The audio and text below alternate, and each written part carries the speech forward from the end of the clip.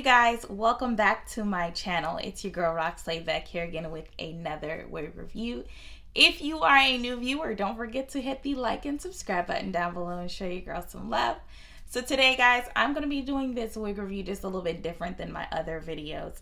Obviously, I already have the wig on and I'll be showing you guys what it looks like in just a second. Alright, so I purchased this unit from samsbeauty.com and here is the stock card. So far, my two favorite websites to order wigs from, it's gonna have to be Sam's Beauty and FridayNightHair.com. They just have like the best construction like when it comes to their wigs. But anyways, so this is the Model Freedom Part Lace. And the color shown is 1B. I actually have it in an OT530, which is like a burgundy color, if you guys can see that. So I am loving that. So just some details about this unit, guys. So it has 3 clips, 2 in the front, 1 in the back with adjustable straps. Apart from the clips, this wig is super snug, guys. Like, I think they made this wig for people who have a smaller head. Like if I wanted to just put it on without the clips, I would be just fine. Like, this wig is not going anywhere. You can literally move it any which way you want. It's not going anywhere unless someone snatches it off your head, obviously. But I love it so far. Now, what I did was I cut the lace, and then I didn't make my own baby hairs with the wig. I just brushed out my baby hairs with some edge control and got to be glued. So that's all I did. And then I added makeup to the parting space. And also it was a little too bumpy for me at the top. So what I did was I took some mousse and then I just applied it at the top and laid it down, brushed it down, and then I tied it with my Haitian flag, of course.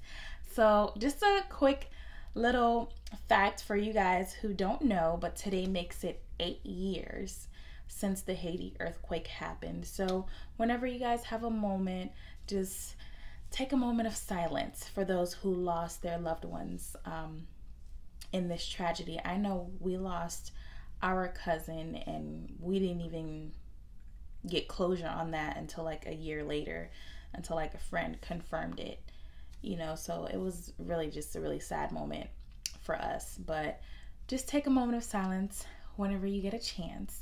But anyway, so yes, I tied this down with my Haitian flag, and I'm gonna take it off just so that I can show you guys what this looks like. I've had this on for about maybe 10 minutes now, so I'm hoping that it's flat. So let's see what it's looking like. Ooh, okay. Where's my brush? There's a line on my forehead. Okay, so this is what it's looking like. So we're just gonna brush it out. Ew, this is cute, guys. So I'm just loving this because it just looks so natural.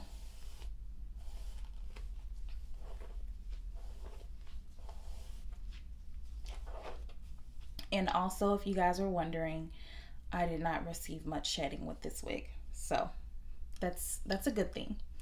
And I'm loving the texture. It's not like super silky soft. It's more like that yaki texture, kind of like our own texture hair. So I'm really loving this so far. But yeah, as you guys can see where I applied the makeup, and then with my baby hairs on the side there. So this is it, guys. I like to just kind of put my hair behind my ears. I don't know, I just think it looks better that way. So this is the final look right here, guys. Definitely let me know what you guys think. I personally love this wig. I think it's just giving me life. I love the color. I love the fact that it does not shed, so that's a big thumbs up for me. And I love the construction of this cap. It's super snug. It's not going anywhere, okay? It's not going anywhere. So I love that so much. But I will be back with more videos pretty soon, so definitely stay tuned, and thanks for watching, guys. Bye.